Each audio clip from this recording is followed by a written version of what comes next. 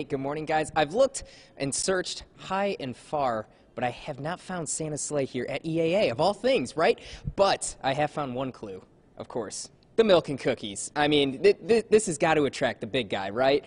And speaking about the big guy, he's going to be making, or paying a visit, I should say, rather, this weekend on Saturday to celebrate Christmas in the Air here at the museum.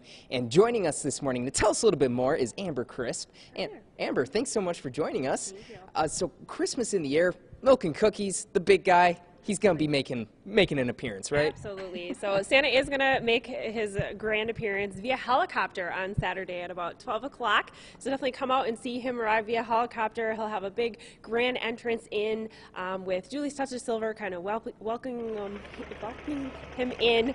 Can't talk this morning. Maybe I need some cookies and milk here. But yeah, coming into the Eagle Hangar and having a good time. Photos with Santa going on. We have different activities, letters to Santa. You can write a letter and maybe he'll just write you back if you're on that nice list. But lots of holiday decor going on, performances. So we have musical groups, choral groups. Julie's Touch of Silver, like I mentioned, is going to be doing a big dance performance in our Eagle Hangar. So lots of activities, fun time. Definitely come on out on Saturday. So it's aimed at families, of course, and families and children, they're actually encouraged to bring donations as well, right? Absolutely. So we do have a Toys for Tots drive going on this Saturday. So actually it's going through about middle of December. You can bring an unwrapped toy out just to give back to the community, as well as a food item, and it goes to the Oshkosh Food Pantry. So definitely bring on your items, but the event is free. But come on out and have a good time.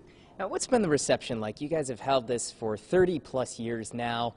What's just the general reaction that you see from, families and kids alike? It's really joy. You have everybody coming out and they love seeing the holiday decor. The museum is decked out to the nine, but just really kind of giving back, coming out, that feel-good feeling, just being here, in the museum and seeing everything we have to offer that day. So it's become family tradition, so everybody enjoys coming back year after year, and we welcome you to be out here with us that day.